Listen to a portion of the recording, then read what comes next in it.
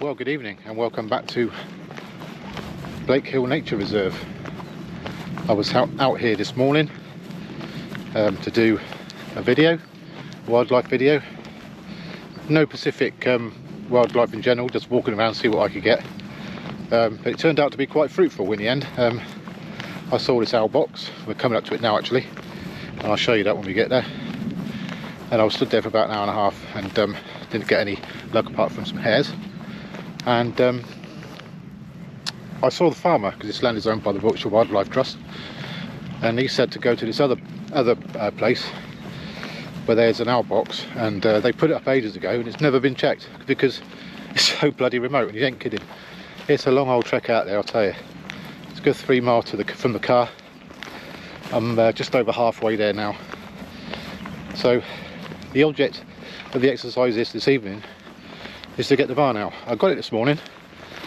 He didn't venture out of the box, but I got a picture of the barn owl in the box. You can just see the left side of his head and his left eye. I will put that image up on screen. Also took a nice sunrise photo, a couple of them, and some deer, caught a deer in the mist, a nice big roebuck, and a mummy and baby rabbit kissing each other. You gotta love it. Didn't get a picture of the hare, he was just a fleeting visit. And anyway, we'll crack on walking there, and I'll bring you back when I'm set up.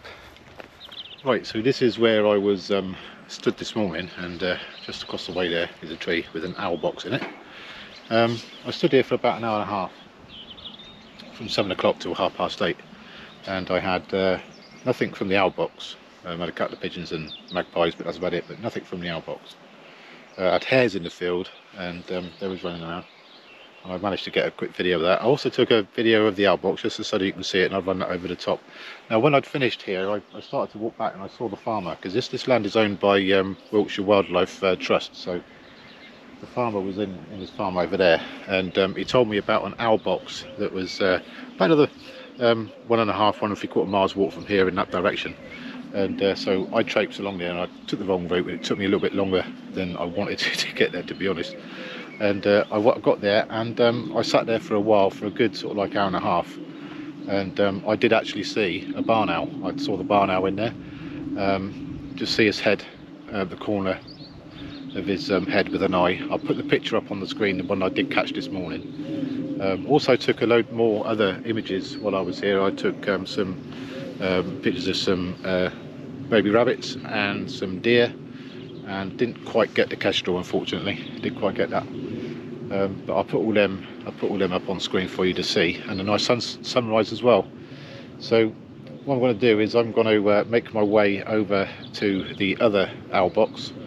It's a bit of a walk from the car, to be honest. With this gear it's quite heavy, so we'll get cracking, and we'll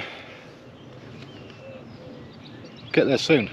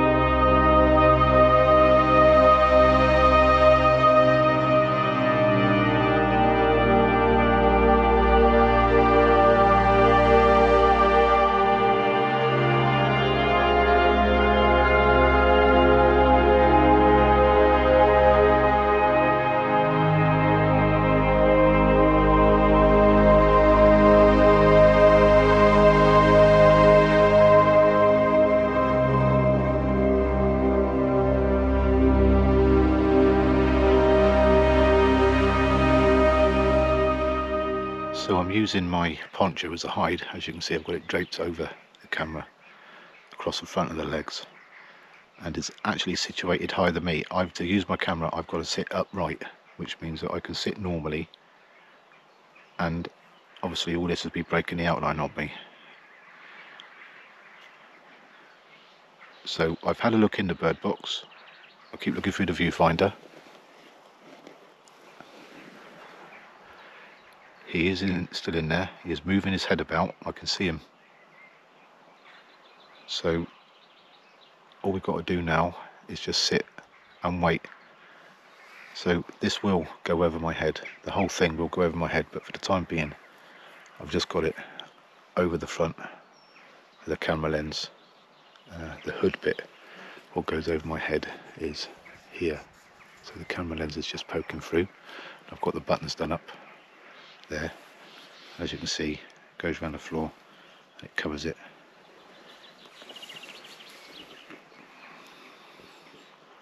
And the tree, it's that one there. There. Anyway, I'm going to have a coffee. Right, so I'm all set up now. Just looking through the viewfinder. I'm going to take an image of the hole in the box, see what I can see.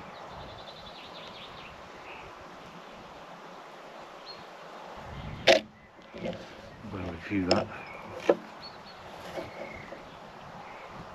Yeah, still in there. You can see its head. See its head on the left. Sorry, on the right of the box, where it was this morning, but it's facing away. So that's good. So we know it's still there. So I'm going to stay here. I am in my first original spot where I was this morning until I moved closer, but I think I was just a little bit too close this morning, so I'm going to stay here because I can get an image from here. Anyway, I'll see you later. So that's what I'm looking at through the screen, through the viewfinder. This is 4K video, gives me an extra crop in so I can get a little bit closer on video. If you look carefully to the bottom right, you'll see a little patch of white. That is the barn owl. So, just going to bide our time. The settings I'm using, by the way, so I don't want to faff about with settings, is aperture priority. I've got my ISO sensitivity settings from ISO 100 to 10,000. I've got my teleconverter on, but at some point I'll have to take it off when it gets dark. It starts to get dark. Got minimum shutter speed of 1/400th of a second. Shooting at plus 1.3 EV at the moment.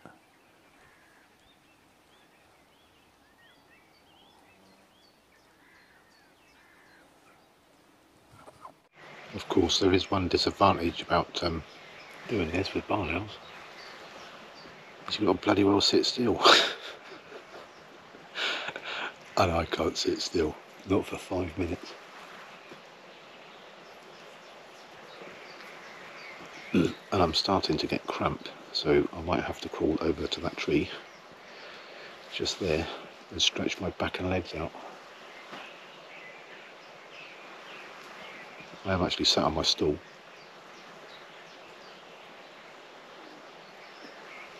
Need a back rest.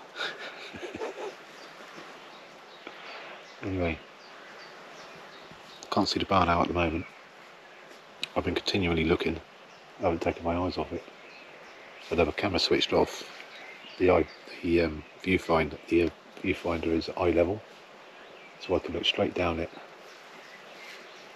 right on the box, without having to put my eye to the camera.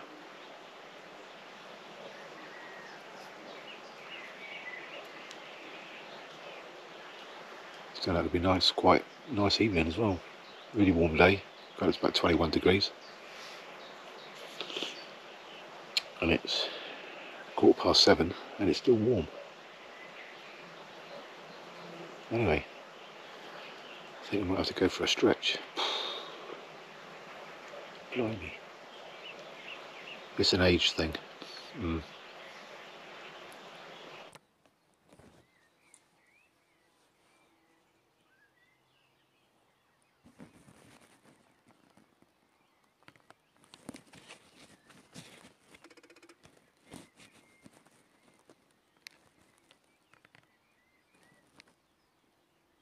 So you can see movement now. It's got to come out. I can feel it.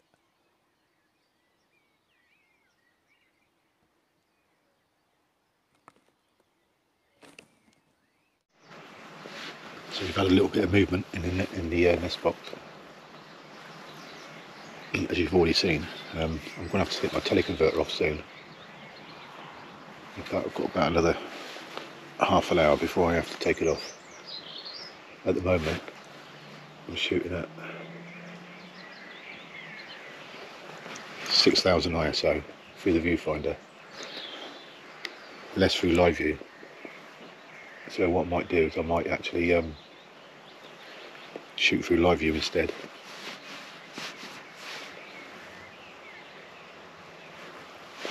Yeah, getting exciting.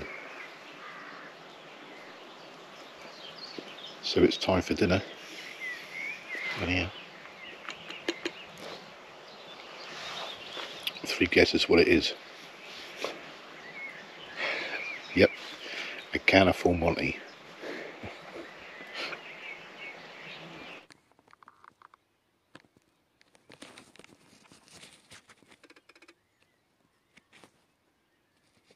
So there we have it, the barn owl is out.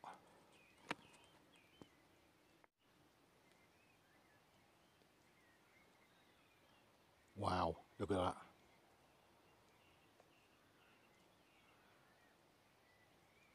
Look at that. Patience is a virtue. Oh, he's gone. There he goes. He's just gone.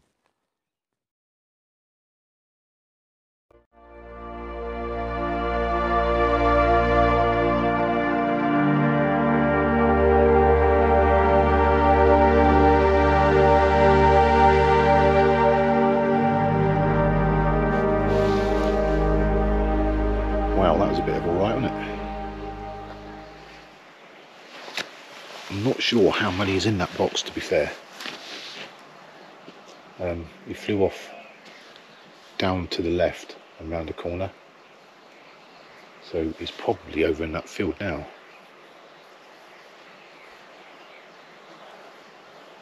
Depending where his hunting grounds are. I was hoping it might have been this field.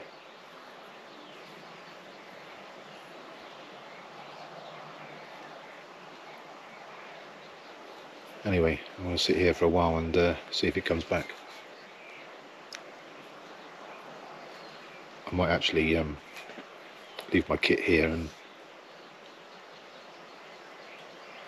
put my poncho on me and then go for a wander. Right, so I've left my gear back there. I'm seeing if there's any gaps in these fences where he might hunt, because I think he's went off into that field there. He went off into that field there. So I'm gonna just keep looking down into that field. Just make my way slowly, hugging the hedge line.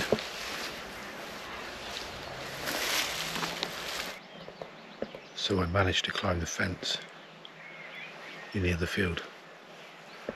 And I walked along this hedge line, just the other side of here, all the way down.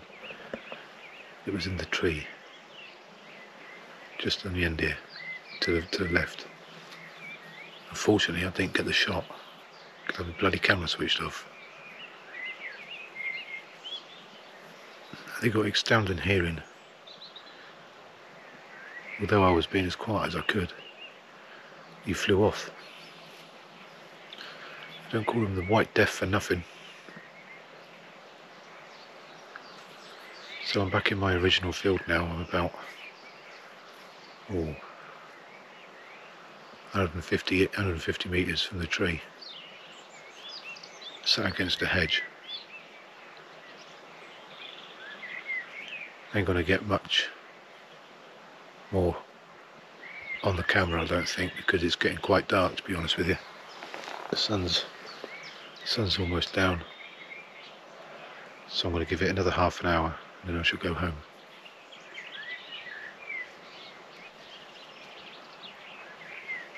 It's just flown back into the box.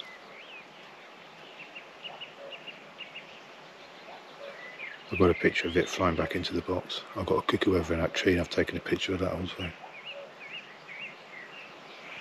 But I'm shooting at ridiculously high ISOs.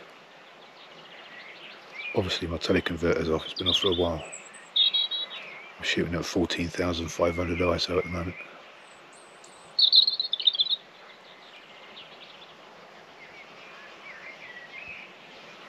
Right, I'm going to sit here for about another 20 minutes and I should go.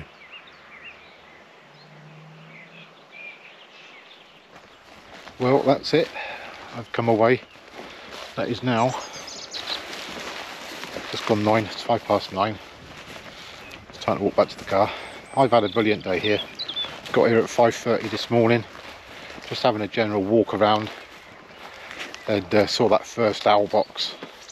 Then I spoke to the farmer and he told me about this one because it's never checked and it is really remote. And saw it this morning. Poked its head out, and tonight I've actually seen it. So I got shots of it outside the box on the perch. I saw it in the tree, didn't quite get a shot off there because the camera was switched off. And I got a flight shot going into the box from taken from the rear. So yeah, very good day. Really enjoyed it. There was a cuckoo flew across my path and went into the tree to my right. And quickly leveled my camera and took a few photos of that as well. So yeah, it's been a really good day today. Really enjoyed it in this field. It's the field I've been in. Really nice. So now I know that barn owl's here, I should obviously come back again.